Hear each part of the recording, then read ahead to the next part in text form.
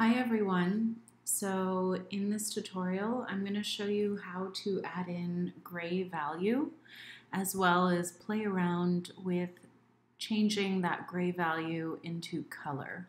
But the reason why we're exploring adding a mid-tone gray value is to begin to create our illustration into a 3-value image. So the white that we're gonna leave here, and of course that's gonna be different depending on all your illustrations, but the white that we leave will be a highlight, and the gray that we add in will be a midtone. And then the black that we have here will be a shadow. And some of you may even decide that you want to add more areas of black. So it's really up to you. Because my image is kind of fun and light, I probably am not going to have very much black. And if anything, I'm going to change a lot of my black areas into color. So I'm just gonna have fun exploring. But the first step before we even think about color is just adding in gray. So let's just start doing that. Now I'm gonna create a new layer and I'm gonna call it mid value. And you can see I already have a mid value, but I just wanna show you how to do this. I'm gonna lock that. So on my mid value layer, I'm calling it mid value because that's where I'm going to put my gray. I'm going to go back to the blob brush and I've selected this gray over here and I found it under swatches. So if you go to swatches, you should be able to look at some colors that are listed here. Yeah. But basically, yeah, wow. There's a lot to explore here. I don't even know what that is. But I'm just exploring swatches to look at my gray values. And because my, like I mentioned, my image is very light, I'm going to stick with a really light gray. So I'm actually going to there's white. It's like whitish gray. I don't even think it's pure white. And then we have a really light gray, and I'm just going to this third one over. Okay, and you can go to the fourth one too, but I feel like these are pretty dark. I'm gonna recommend just sticking with a light one, but this is really just to begin to see some depth in your illustration, okay? And all of this is gonna change later. So I'm gonna zoom in, and what I did was I actually had looked at some cucumber pictures just to look at the texture of cucumber. I was like, how can I draw the cucumber? And I noticed that some had bumps and some had sort of these lines on them. But I realized that a straight line wasn't really gonna work. Like I needed to do a bit of a wiggle line. And granted, I could play around with that further. Like maybe I wanna do a line that is kind of like this.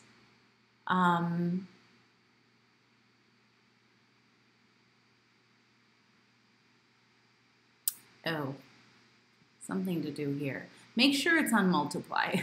I already had the settings set and I didn't go over that, but under transparency, which are those two circles, like once you're selected on your blob brush tool, right, you've got your light gray, go to this, go under transparency, and the mode will probably be set to normal as that's the default, and just go to multiply. And what this does is that it just allows what you're drawing to be underneath whatever you already have existing.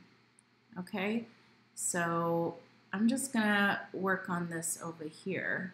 Now, of course, if you've just been playing around with Illustrator, you know that there's ways to copy what you have. So for example, I did that wiggle and I'm like, ooh, I kind of like that. I just want to repeat that in my other cucumbers. So I could select it and press copy, Command C, Command V, and literally copy it and add that wiggle over here. So if you're doing something that's repeated, a pattern, you don't have to draw the entire thing. You can literally just press Command C, Command V. Make sure you're on the selection tool when you do that, okay? But that is a way that we can work with that. So anyhow, add in your gray. Think about where shadows are going to fall in your illustration. As I've been drawing for a long time, I think I'm always thinking about light source.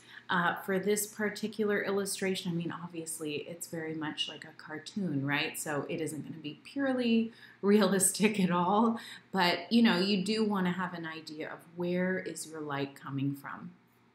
So I'm going to hide this layer just so you can see what I did earlier. And you can see over here that it's a little messier. I might play around with this. I mean, I think when I put some light green in here, I might actually make it look really good. And I could clean it up too with my eraser.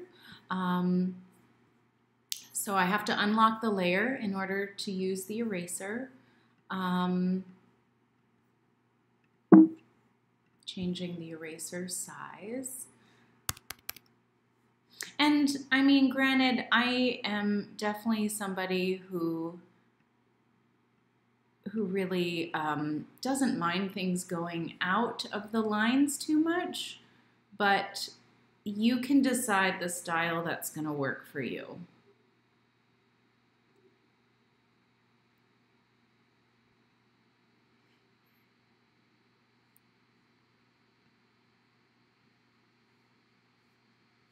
Okay, what is the style that's going to work for you? Like, I really don't like that line over there. So, I mean, use the eraser to fix some things up if you would like, if you want to clean things up. But there is something to be said about things going out of the line, like almost looking more like a print. You can go back in.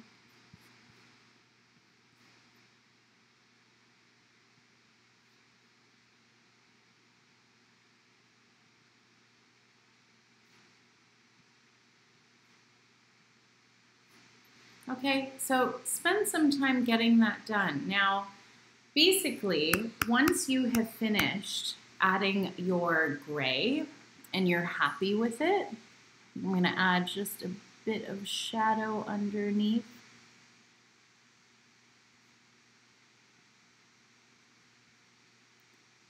Then I would like you to take a screenshot. I don't know if any of you noticed, but my cucumbers in my drawing were much further apart, or sorry, were much closer together. And what I did was I made them much further because I was like, ooh, I should show social distancing, which I thought was kind of funny. I was like, they shouldn't be too close together right now.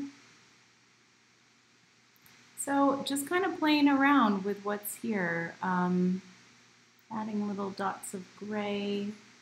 And you know, like I could even add some more dots because now with the snowflakes, people are going to understand that is snow. So I could add some embellishments here.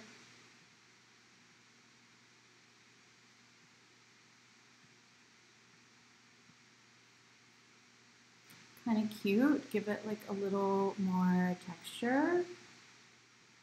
But please keep in mind, you guys, that this is just your draft still. So changes that you want to make can be made, okay? You are not committed to anything that you have here. It's like you are just getting to try things out to see if you like them.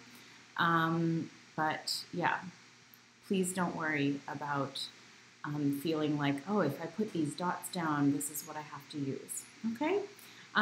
So let's see, I've got shadows under each of the cucumbers, just a little bit on the bottom.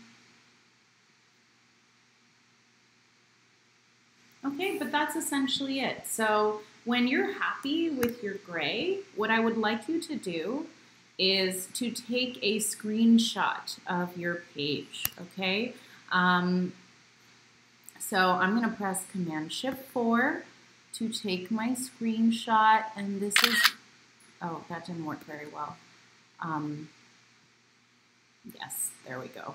Okay, I'm going to take a proper screenshot of my grayscale so I can keep that as one of my drafts. Okay, and the next step is going to be playing around with color, but now we have an idea of what it looks like as a 3-value illustration. So we have white, we have black, we have gray. Okay, thank you.